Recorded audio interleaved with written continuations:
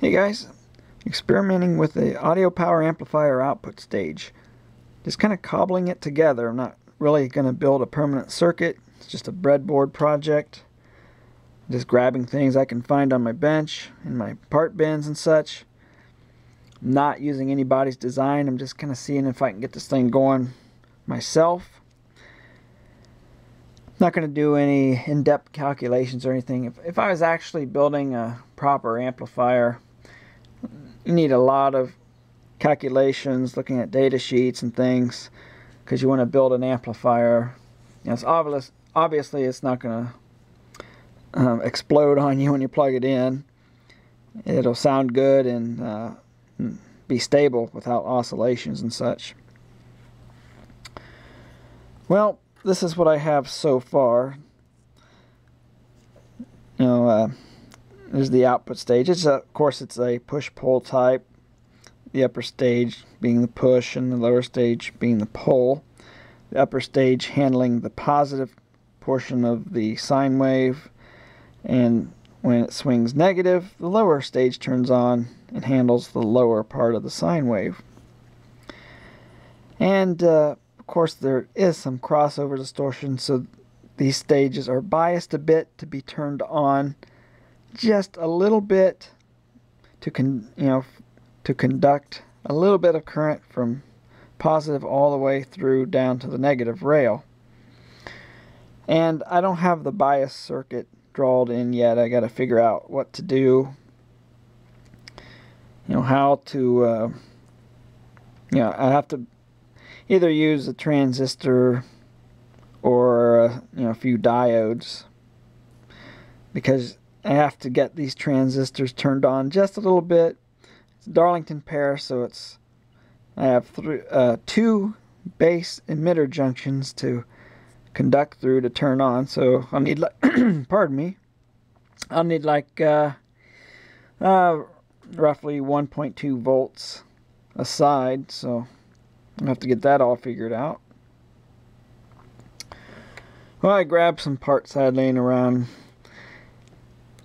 Figured out what transistor is what, using the meter and polarities and things of the transistors. And I had some loose transistors, like these here, and determined the polarity and hooked it up here. And at first, on the board here, I just have the upper part of the circuit. So all it is just a Darlington and emitter degeneration resistor connected. I also connected a current limiting resistor and an LED to test the circuit. So let's see what happens here.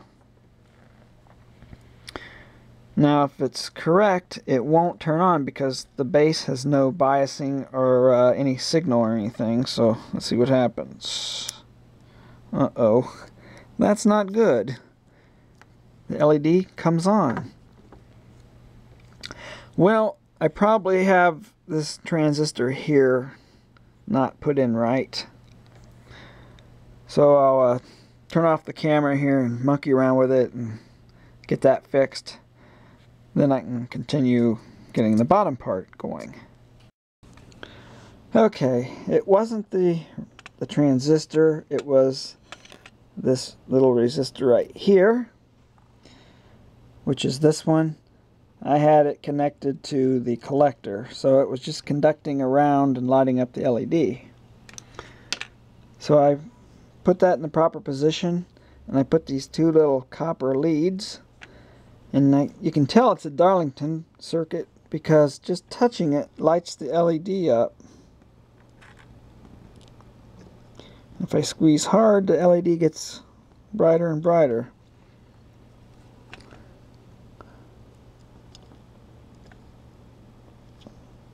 So yeah, that seems to be working just fine now.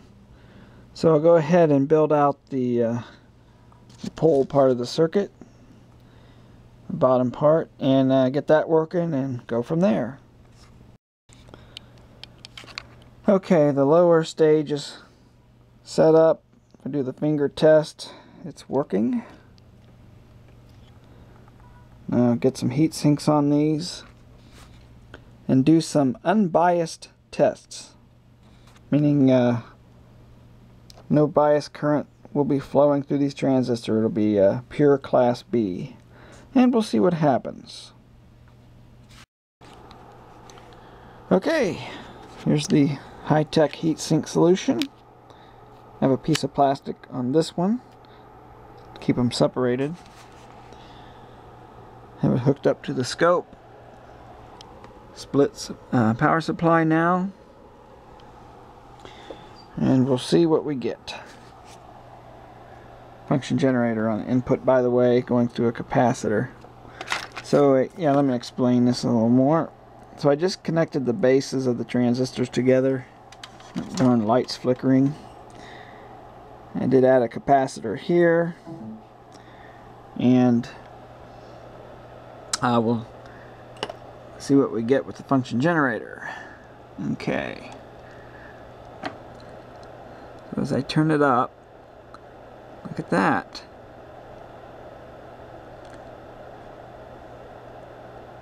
It's clipping. I bring up the supply voltage.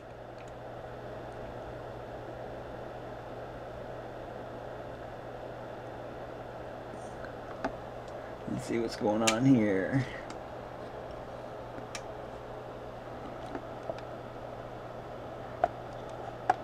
Oh, I think the function generator is what's doing the clipping, because the volume or the signal level is maxed out.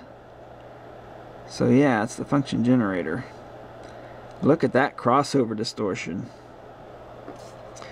Those Darlingtons, they don't have that 0.7 volt base to emitter junction to overcome. They have 1.2 volts.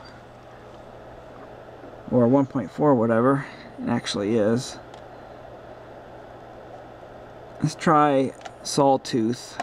There's the sawtooth waveform. Yep. And that's why we need the bias, because this would sound terrible if we tried to play music. Alright, now I'll figure out how to bias this thing. Okay, I have a rudimentary bias circuit set up. This is not ideal by any means. I have 4 diodes in series, and at each end there's a 2.7K resistor. And the reason there's 4 diodes is because I have 2 base emitter drops in the Darlington output stage, so I have to add 2 resistors for each one.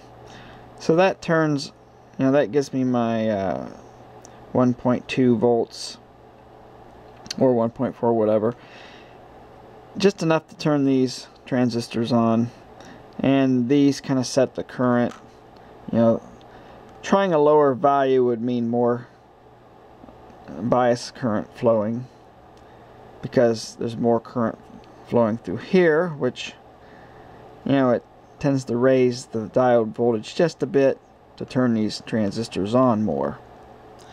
Well, this is not an ideal circuit, because as I increase the supply voltage, more current flows, and that causes more bias current to flow in the output. So I really need a constant current source set up here, and might use a transistor here to set the bias current.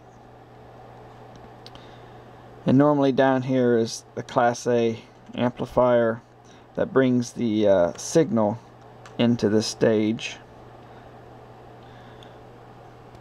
Well, I guess we'll try it out here. I forgot to mention earlier that I do have an 8 ohm load connected to the output, and the bias current now is,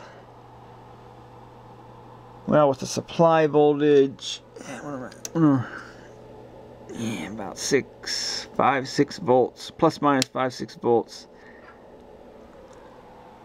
Or probably around 30 milliamps. Problem is, if I turn it up higher, then the bias current really goes up. I really should use higher resistor values here so I can run it at higher voltages. And in a later video I will work on the constant current circuit for this. Okay, well, my function generator doesn't quite put out enough voltage for this. You have to remember, this circuit has no voltage gain. It's a current gain type circuit. Normally your voltage gain is performed in earlier stages in the amplifier. So what I'm going to do is use my lab amp. It's an LM1875.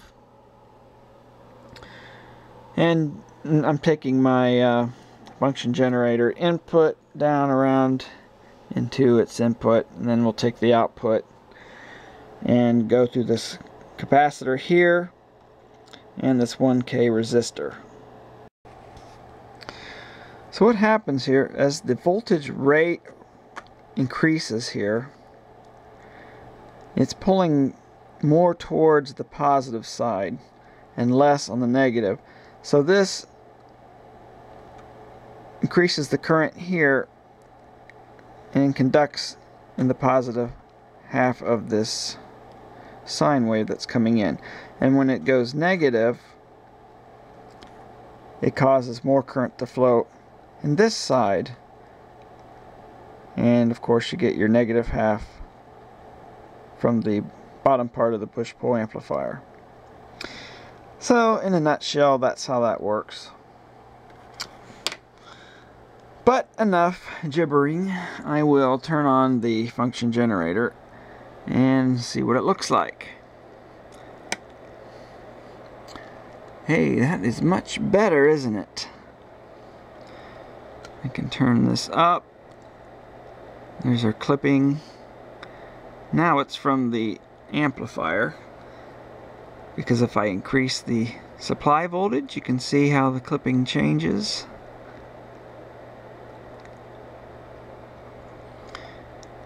And adjust the output from the function generator. Here is the triangular waveform. This function generator has a lot of harmonic distortion, so you may not be seeing a perfect sine wave. And at some frequencies you'll see a little notch at the top and bottom. That's created from this function generator. We'll crank it up.